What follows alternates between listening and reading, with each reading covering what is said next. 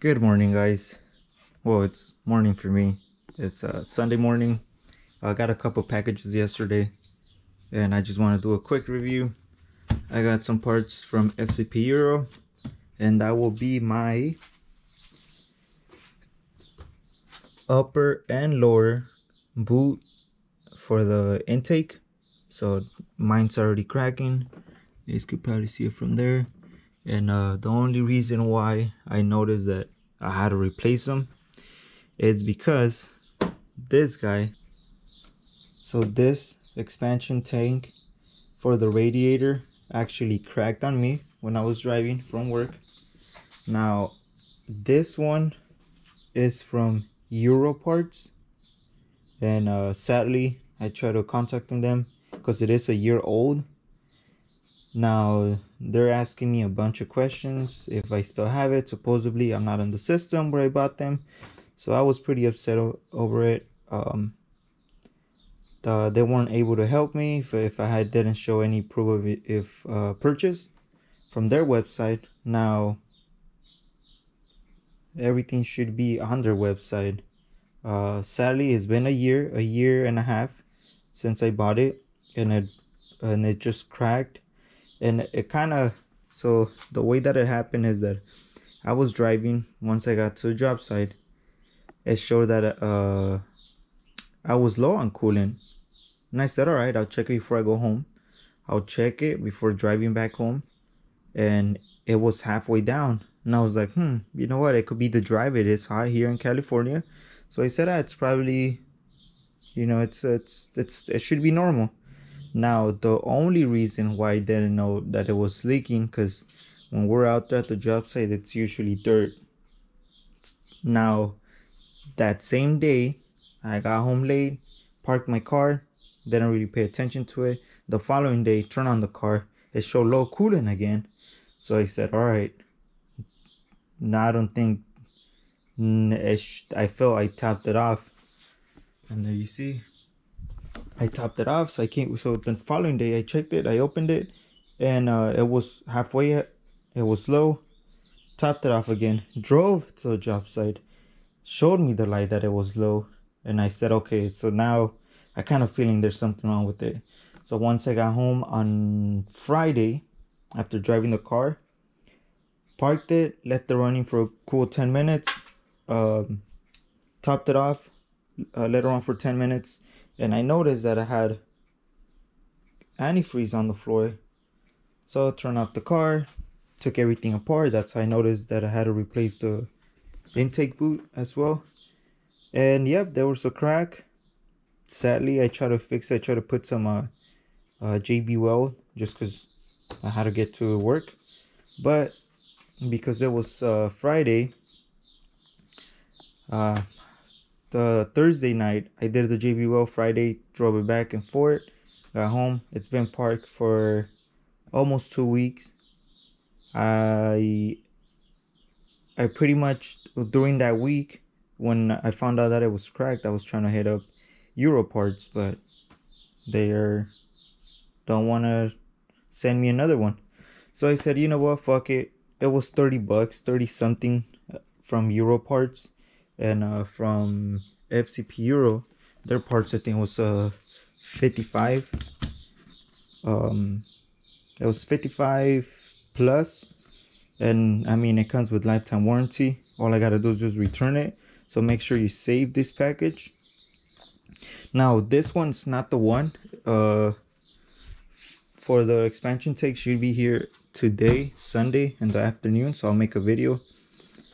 Right now what I have, it's the upper and lower boot for the intake, so it'll be those two. Now I am gonna replace, so I'm gonna take everything apart and I'll try to make a quick video about it.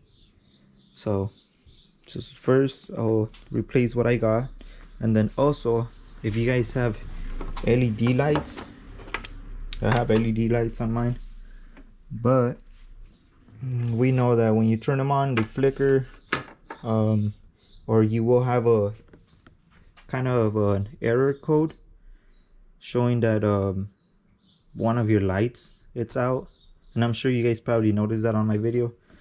So I'm gonna try to fix it. Same thing, I bought this one's from Amazon, they mentioned that they have good reviews. I'll tell you guys that. But I am gonna have to cut this one. Cut the male, I believe, because on this one's different. But the male to female for the H7, it's the right one, so I'll leave this one. I'll probably cut this one and solder it to this one, cutting it. So that's one. And then the next video would be me showing you guys how to install a short shifter. Now this one's eBay, and I already had one. It's pretty good. There is a lot of modifications that we got to do because it is aftermarket, but I'll make a video show you guys how to do it the right way, and try to make it fit as snug as we can, because it is a pain in the ass, especially trying to put this one on the bottom of the car. And I had to get myself a panoramic rear mirror because I know it's gonna look good on the E46. And I got this idea from my friend Ricky, the guy that paints the car. On his drift project, he has one of those and it looked pretty nice. So we're gonna go ahead and start with the easiest, which it would be installing the rear mirror. So let's get to it, guys. Alright, so here we have it, guys. Just look at that weight difference. I believe you get some of the blind spots. With the OEM, you would only see the rear windshield, but now with this one, you're able to see your blind spots, which would be, for example, for us would be that small window, big windshield, and the small window on this side. So now that it's done, but it looks good, guys. I'll give it a 10 out of 10. Now let's get the other things. Alright, guys, so for the next step that I gotta fix would be, let me hold the steering wheel. And I wasn't sure if you guys could see that, but I'm gonna show you guys again. You see that flickering? So that's one problem, and that's what it shows on my car.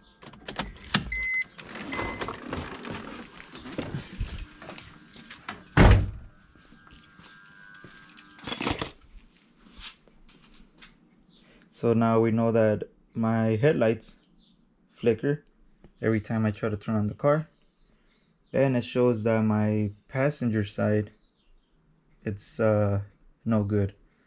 So those two typical errors that it shows, we're gonna see. Hopefully this fixes it.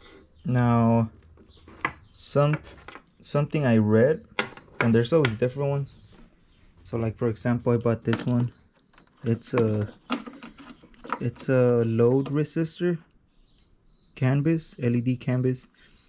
But so pretty much their job is to, because we know that LED lights or any LED have low consumption for electricity, and that's what happens. That's what triggers on the computer, on your dashboard, showing that you have a blown headlight, blown corner lights.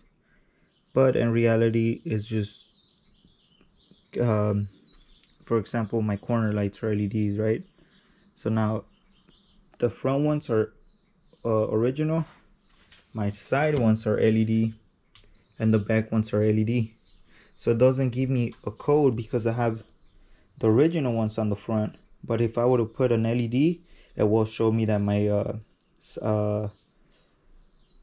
turn signals are not working properly. So it'll just show me what the little light shows, that the headlight's not working, but it'll show me that. Now that's I bought these ones, but they were junk.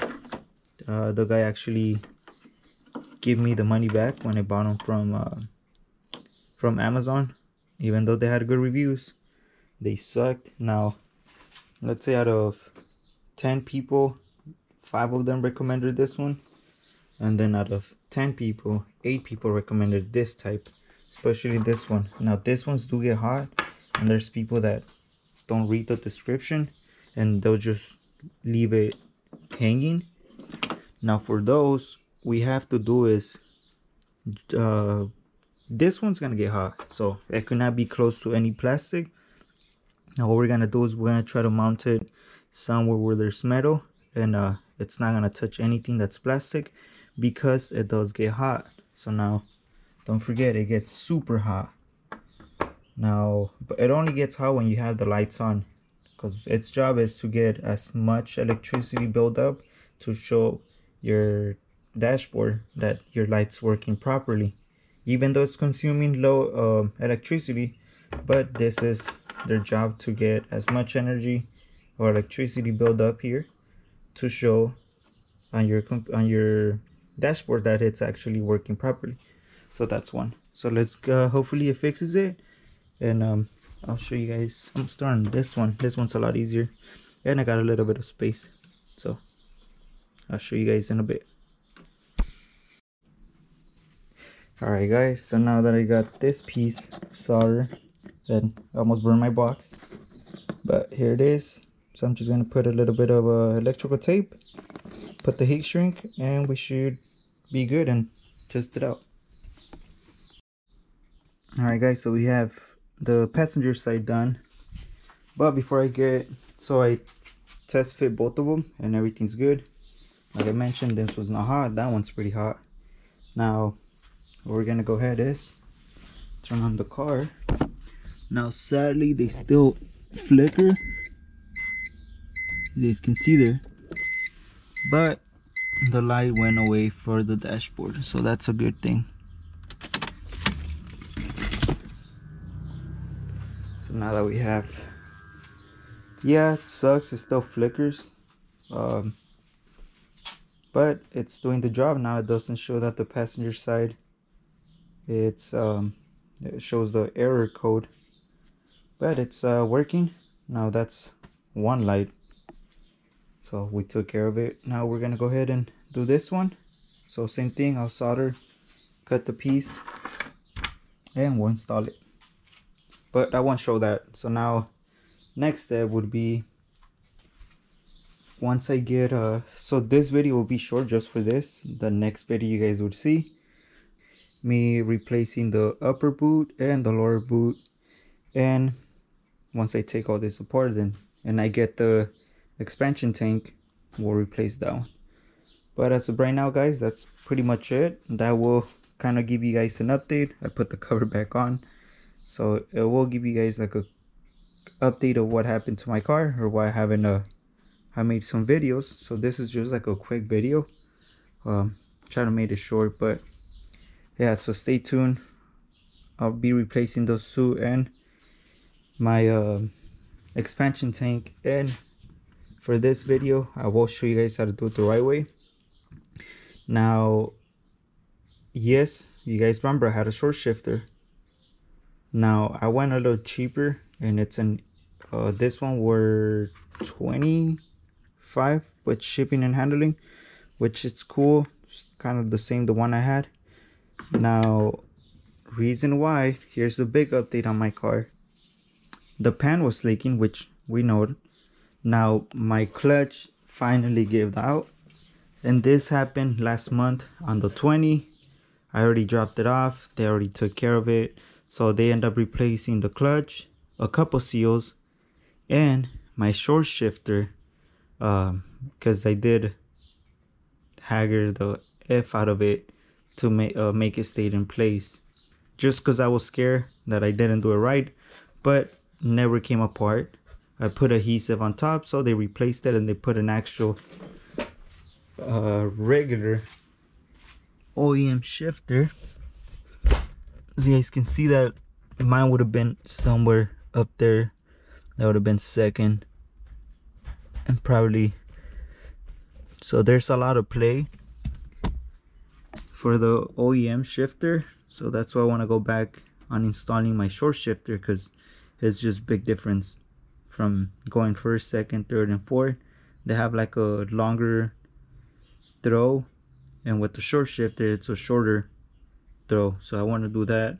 I will replace it, and I will make a full video on that, because there is videos where some people don't show it and don't really explain how to do it. There's some good videos, but then there's some videos that they skip some parts, so I'll go ahead and show you guys on that. But they replace transmission, gaskets, inner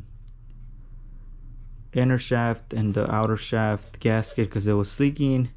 And they also did the oil pan. While they were doing the oil pan, they noticed that both of my engine mounts were collapsed, so I went ahead and replaced all of that. So now with the ends differential bushings were out. Every time I shifted, there was a clunking sound in the back, so that they took care of that too. So for total, I did pay $2 grand for all of that work. Yes, I could have done it myself, but I don't know, I feel like it's a small garage to do a bunch of stuff like that. If I had like a backyard where I had an open space, of course I would lift the car as much as I can, as high as the jacks can handle. But in this situation, let's say if I jack it up a foot off the ground or more than a foot and it falls to the side, I'm gonna hit the walls. We got my neighbor on this side, we got my neighbor on that side. And let's say I took the transmission out, where am I gonna put it to get some space around here? So that's the reason why I took it to them, and I trust them. But hopefully later on in the future I get a bigger spot, then I will be doing stuff like that. But for now, this is pretty much it, guys. What I take care of little stuff and nothing major. I don't have a engine hoist to grab the engine, because you have to lift the engine in order to take out the engine mounts.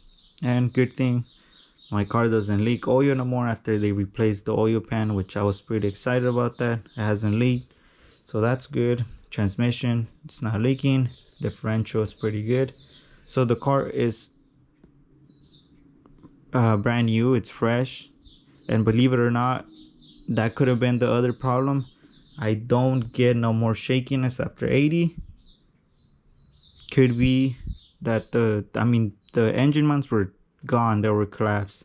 So it could have been that going that speed, going 80, was making my engines to vibrate a little bit more than what it does now. Nothing, I don't know why, but that fixed the problem.